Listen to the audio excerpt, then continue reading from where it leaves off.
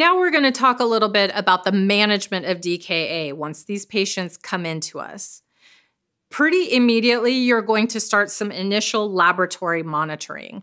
You're going to be getting a point-of-care blood glucose and a point-of-care beta-hydroxybutyrate or urine ketones. And what does point-of-care mean?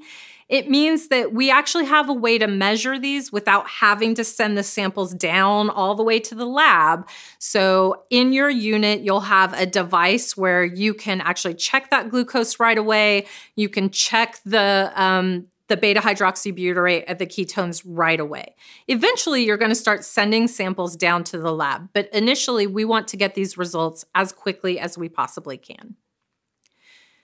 While you're doing this, we are going to send some additional things to the lab. So we'll send a blood glucose to the lab, and that'll give us a good reference point. We're also going to send electrolytes, and we're going to include the serum bicarbonate in that. We're going to send a BUN and a creatinine, so the blood urea nitrogen and a creatinine level. And this is going to give us an indication of how dehydrated our patient might be and is going to help us determine how much fluid we need to give our patient as we progress forward. You're going to send off that pH level. We talked about we need that pH level to kind of figure out how bad this DKA is. So we're going to send a venous blood gas, and we're going to be checking that pH and the carbon dioxide.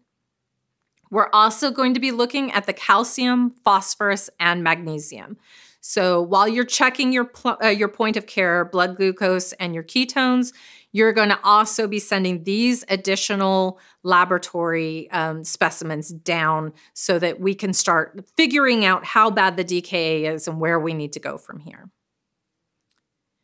So the other thing that we might be considering is if a serum beta-hydroxybutyrate isn't available, then we can use the urine ketones as a substitute. We might want to send a blood lactate level if the patient appears very ill when they come in. And if this is an established patient, we might send a hemoglobin A1C. And that can kind of give us an idea if this is a patient that is well controlled or not well controlled in their diabetes kind of on a daily basis. So if this is the first time the patient is presenting, then we are going to send some diabetes-associated antibodies. These will include insulin autoantibodies, islet cell antibodies, zinc transporter antibodies. You don't need to remember those, but just know that when we're having an initial diagnosis, and pediatric patients often show up in DKA for their initial diagnosis, we need to send these antibodies off to determine whether we have a type 1 or a type 2 diabetes. Additionally, we'll send off the C-peptide levels, and that is another way to figure out if we have a type 1 or a type 2. So this helps us figure out if there's any endogenous insulin production, meaning is the pancreas actually producing any of its own insulin? And then again, if the pancreas is producing some of its own insulin, then we probably have type 2 diabetes. And if there's no insulin being produced, then it's more likely a type 1. So we are going to be doing ongoing laboratory monitoring while our patient is in DKA. So it really requires close monitoring of these laboratory values. We're daily going to be looking at those dehydration labs, so the BUN and creatinine.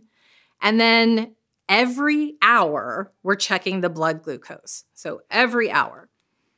Every 2 hours for the initial DKA treatment, we're going to be checking that beta-hydroxybutyrate. So again, that's the blood ketone level, and electrolytes.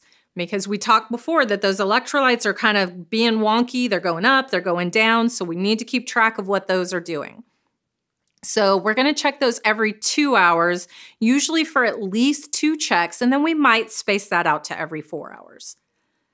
Every 4 hours, we're going to be checking that venous blood gas, and we're going to check that at least twice, and that's going to give us that indication of how bad the DKA is.